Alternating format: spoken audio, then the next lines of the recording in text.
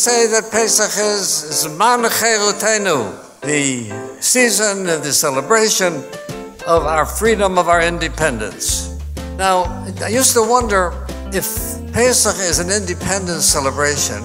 Well, we know how you celebrate an Independence Day. You have a parade and firecrackers and speeches and picnics, and then you go home. Who ever heard of celebrating an Independence Day for 7 or 8 days? And not only a week's celebration, but look what you have to go through with preparing for the Pesach 2 weeks in advance.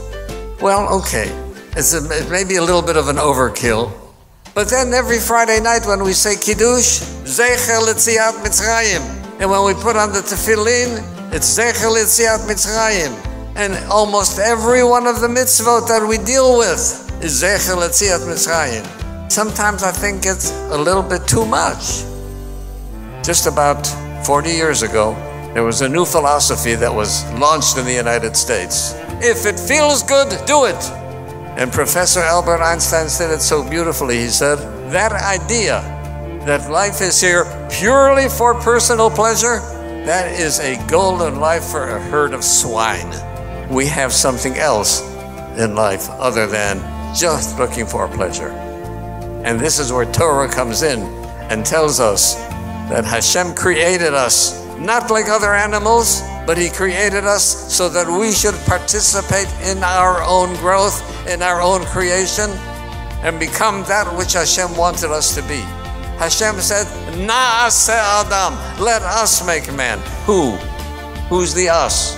And the Baal Shem Tov says that Hashem was talking to man himself.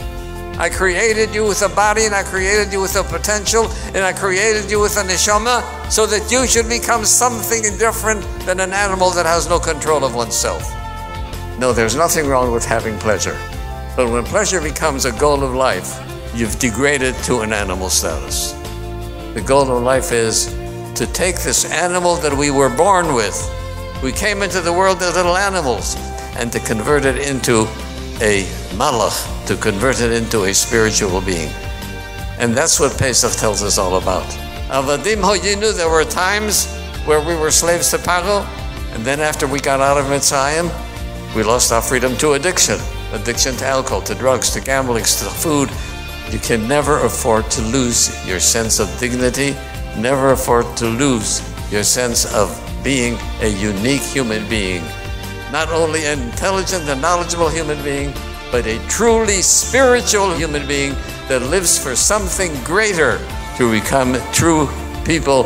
Banim atem l'Hashem Elokechem, that we are children of Hashem, and we are proud to be so, and we will live the life of children to Hashem. Chazak v'amatz.